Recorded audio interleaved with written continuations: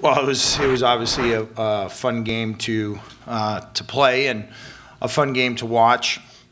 You know, we talked a lot this week about getting back, continuing to get back to our game and how we want to play.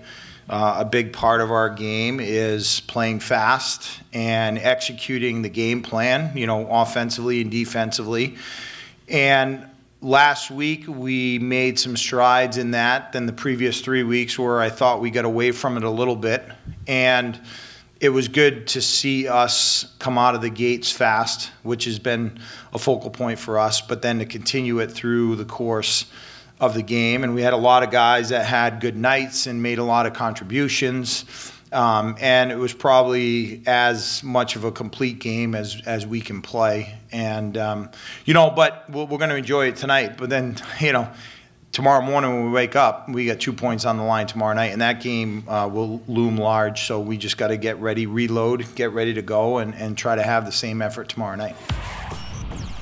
Yeah, obviously it feels good coming this late in the year. But coach has been stressing just getting better defensively, and then that'll lead to more offensive chances, and I think that's what really it was tonight, and hopefully we can continue to get W's coming in the next 2 weeks. I think it starts in practice. This week we focused a lot on individually finishing, every practice fast, pace, but I also think that comes with a team game, a complete team game, when the lines are going and you have a lot of confidence together. That produces individual confidence, and I think we came out fast right off the bat, and everyone was feeling it, and a couple went in right off the bat, and that generated individual confidence. So I think it stems from the team and then bleeds to individually.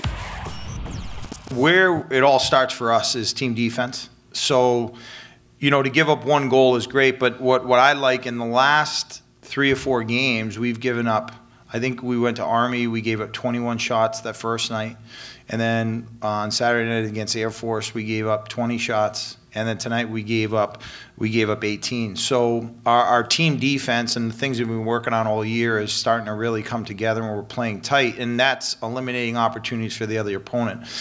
You know, we haven't scored a lot in this last, 8 to 10 game segment. And we've been averaging probably like 2.5 goals a game, and we're way up over 3 for a large stretch of the year. So what I like about tonight is we made some plays, we got some confidence, we had a lot of shots, and we finished. We've had the same number of shots in a lot of games and only scored 1 or 2 goals. So to finish it off has been something that we've been working on quite a bit the last couple weeks. And scoring comes and goes, and it's all confidence. I think tonight we had a lot of guys that had some confidence. Johnny had his first goal.